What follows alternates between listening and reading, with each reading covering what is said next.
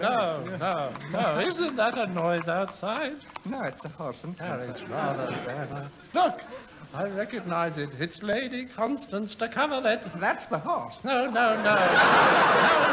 Inside. Sure enough, Lady Constance took off the horse's skin and revealed herself.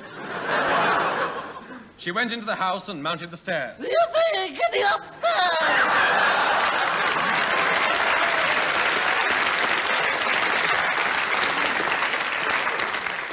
Soon she reached the office door and strode through it.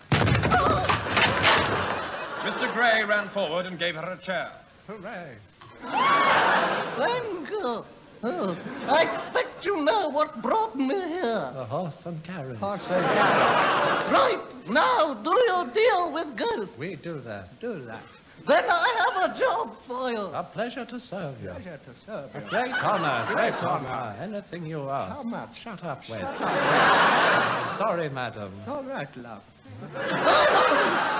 I don't know where I am. I have just acquired a decrepit manor. Thought you always had it.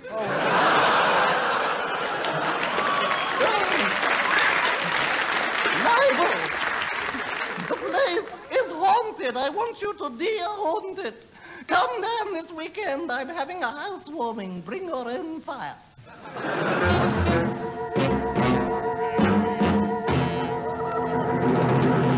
So Gray and Wet went to face a terrifying unknown. They set off with a will. To my sister I leave 12 and 6 months. Soon they were groping their way up the drive of objectionable manner. Then Gray heard a footfall. Oh, my foot's dropped off. But at last, they saw ahead of them the crumbling old ruin. It was Grimbling, Lady Constance's old butler. He stood at the door to meet them, and they walked towards an open fire. Open fire! What can I do for you, gentlemen? Very little, I should think. At your age, certainly. Lady Constance sent for us to deal with a ghost. What's the matter? I've just read the next joke. So you've come to die. What? Instead of tomorrow. Wasn't funny. No, it wasn't. But tell us, old man, do you think this place is really haunted? I wouldn't say that, sir. Otherwise the ghosts would get me. Ghosts? I mean vampires. Vampires? I mean mice. Mice? Yes. With big bulging eyes and terrible fangs, with heads tucked underneath their arms, and you can hear them at night when they open their horrible jaws, and they go... Oh, anyway, you better show us to our rooms. Certainly, you'll not be staying long. Well, we don't know. You'll not be staying long.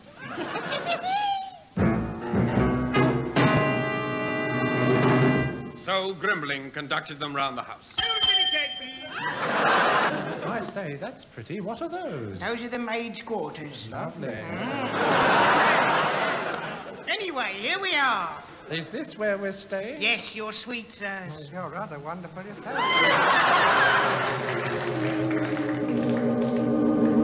And so they thanked Grimbling and tipped him downstairs. That evening, they dressed for dinner. Do you like my vinegar? Yes. Is my cabbage straight? Yes. Pass my collies, would you? I beg your pudding. And at 9 o'clock, they went downstairs for a hearty meal of roast beef, little knowing what was to follow. Jam roll and custard. And so the meal began. Everything seemed normal enough, but Wet felt strangely nervous.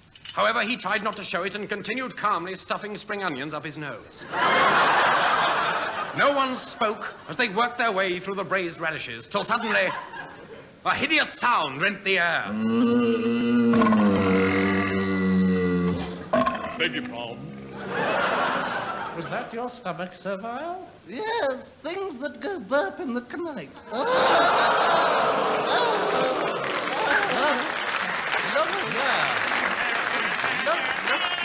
Look here. Now, we're here to lay the ghost. Tell us what's been happening. Very well. Call my daughter. At that moment, the door opened, and there stood Grimbling with a vision of loveliness on his arm. Oh, what super cufflinks. And with him, Lady Constance's only daughter. She was beautiful, like an elf, with big, pointed ears. Wet stepped forward and bowed low.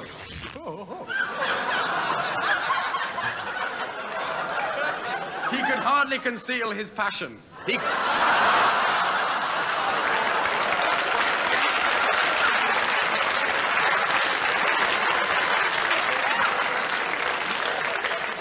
couldn't take his eyes off her. His eyelashes were caught in her shoelace. This is my daughter, Fiona. Tell them how it happened last Wednesday night. Well, it wasn't much different from any other, really.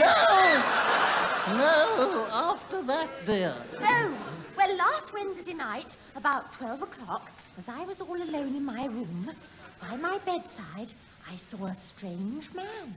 Did he do anything? No. He was a strange man.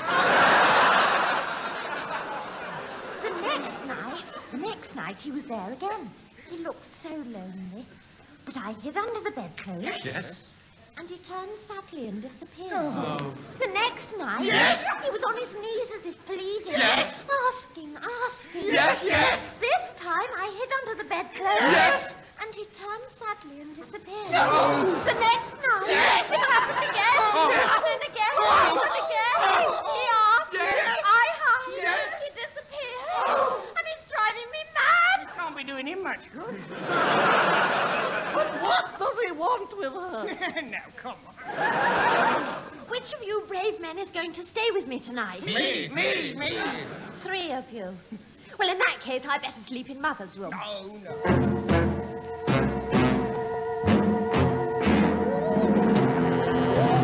So they all three crept upstairs to Fiona's room and sprang into bed. Soon the house fell silent. Only the wind was moaning in the chimney.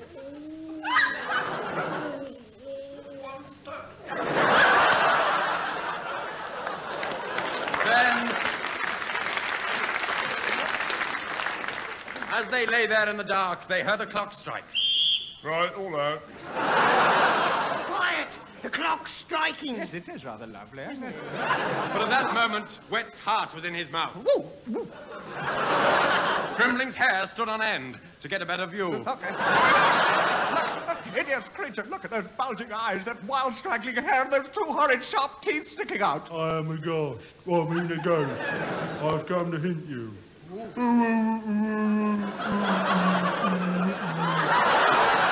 Oh, I forgot my lines. It's unbelievable. How can anybody be so bad?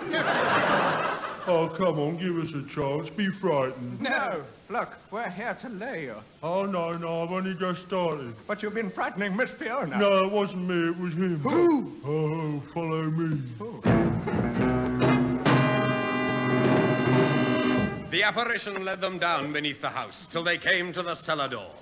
Like all ghosts, he didn't bother to open it. They crept into the crypt, creeped forward, and there in the shadows, they saw a crabbed old figure crouching over a crucible. Oh, I'm sorry. I beg your pardon. I'm so sorry.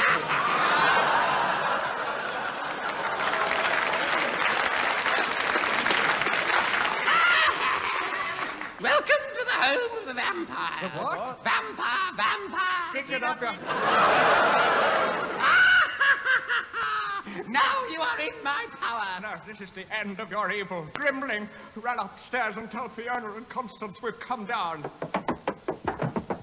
Fiona, Constance, they've come down. Oh, sorry, I didn't know.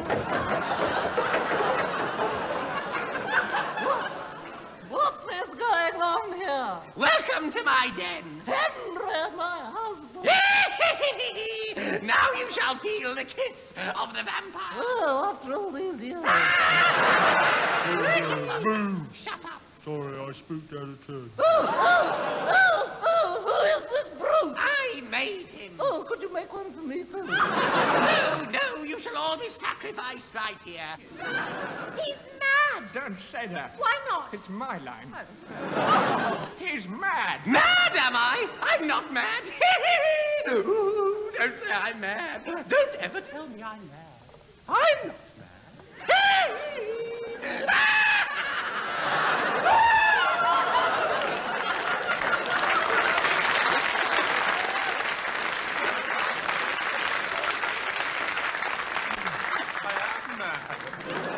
Seizing his opportunity, Mr. Gray leapt forward and killed the monster in the only way possible, by driving a pork chop through his heart. Should be a steak. At 10 and 6 a pound?